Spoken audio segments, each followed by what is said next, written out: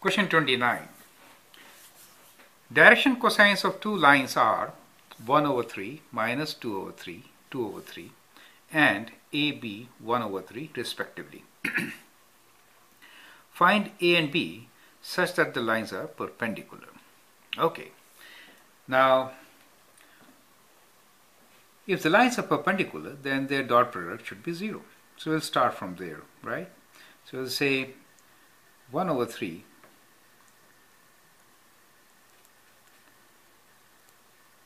2 over 3, this is minus 2 over 3, and then 2 over 3, and dot product with A, B, and 1 over 3 is equal to 0, correct?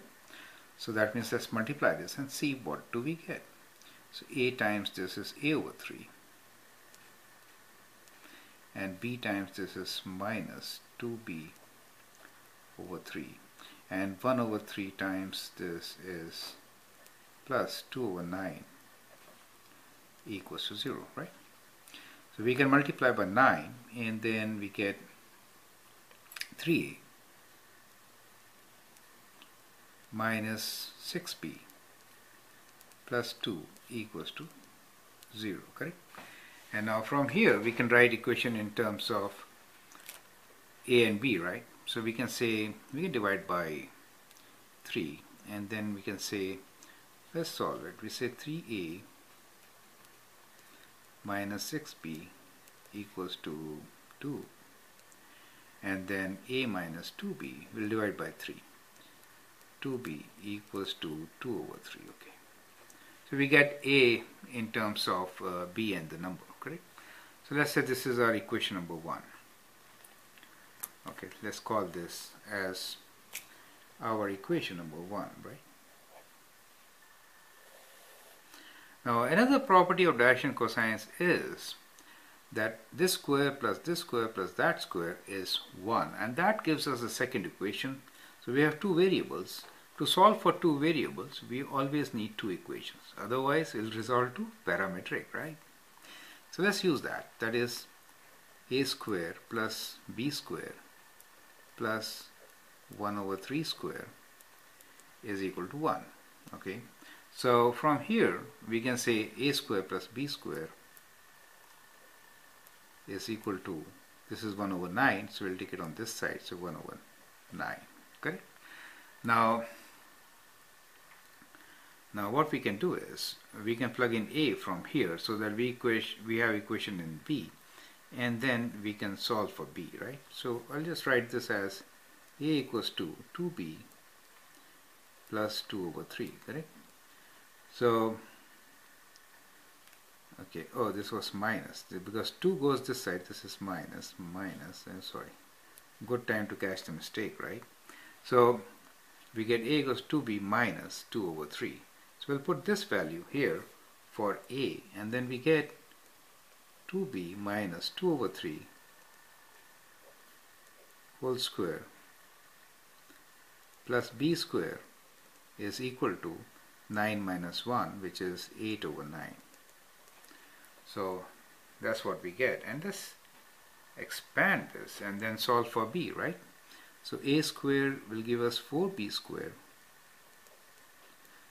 2 times ab, 2, 4 times 2, 8, 8 over 3b minus 8 over 3b plus b square, which is 4 over 9, plus this b square is equals to 8 over 9, correct? Now what we can do is bring all the terms to one side and solve for the answer. So b square and 4b square becomes 5b square, and here we have 8 over 3b, and 4 over 9 minus 8 over 9 will give us minus 4 over 9, correct? Equals to 0. So that is what we get. Now to get rid of fractions, what we can do is we can multiply by 9 everything, right? And so we get 9 times 5 is 45 b square minus 3 times 8, because 3 times 3 is 9, so 24b minus 4 is equal to 0. Now that's a quadratic equation, and we can use quadratic formula to solve for this, right?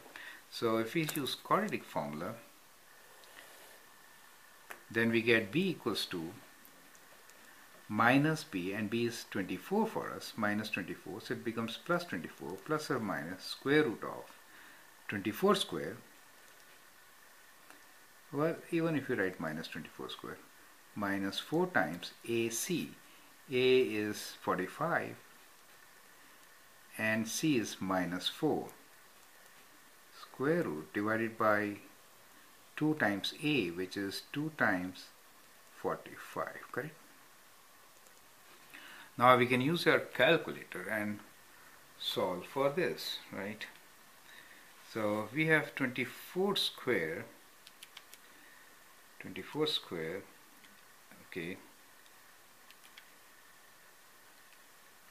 equals to this, and then we have minus and minus becomes plus, so we have plus 16 times 45 equals to 1296, and square root of 1296 is equal to 36.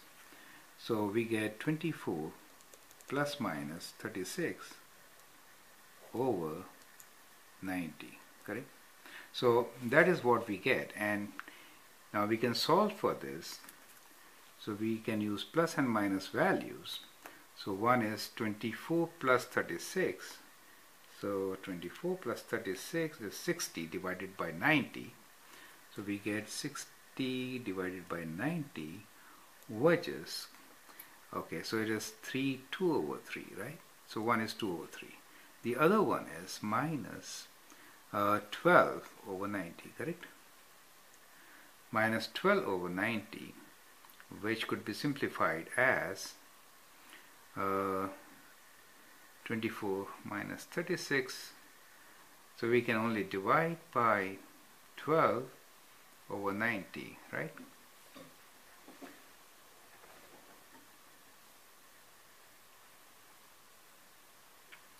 So we will write, we can divide this by, just let's see, 90 divided by 12. Oh, no, sorry. So 12 divided by 90 goes to 2 over 15 minus 2 over 15. So those are the two values of b for us, correct? Now, so we can write b as this and then find a. So b is 2 over 3, so let's do it like this. So we need to find both a and b, right? So if we use b as 2 over 3, then from here a equals to 2 times b, which is 4 over 3 minus 2 over 3, correct? Which is 2 over 3, correct? If we use b as minus 2 over 15, then we get a equals to 2 times, which is minus 4 over 15, take away 2 over 3, which is equal to, so the common denominator is 15, we get minus 4, and 5 times 2 is 10, so which is minus 14 over 15, right? So that's the value of b, right? So we got the two possible answers, correct? And that shows this. So the direction cosines could be, there could be a as 2 over 3 and b is also 2 over 3 and 1 over 3. So this is one possible from this set of values, and the other one is a is minus 14 over 15 and b is minus 2 over 15 and 1 over 3. So these are the two possible answers, correct? So these are the two possible answers. So there are a lot of calculations involved, okay? But the thing is, yeah, it's kind of complicated, and so the idea is when the two direction cosines are given to us, then find the dot product equate to 0. And then from here we get one equation which has both a and b in it. The other equation you get from the direction cosines, that is this square plus this square plus this square is 1 always, okay? Now you can check here, right? This square is like 1 over 9 and this is minus, square will become 4 over 9, 4 over 9, 4 plus 4 is 8, 8 plus 1 is 9, 9 over 9 is 1, correct? So a square plus b square plus 1 over 3 square is equal to 1. That gives us the second set of equations. Once we have these two sets of equations, we can always solve for the two variables, correct? And that's kind of complicated equations, and there we are with a very simple answer, right? I hope you get it. This is kind of a complicated equation, but go through it, try to do your calculations, check them, and hopefully you should get it right. Thank you.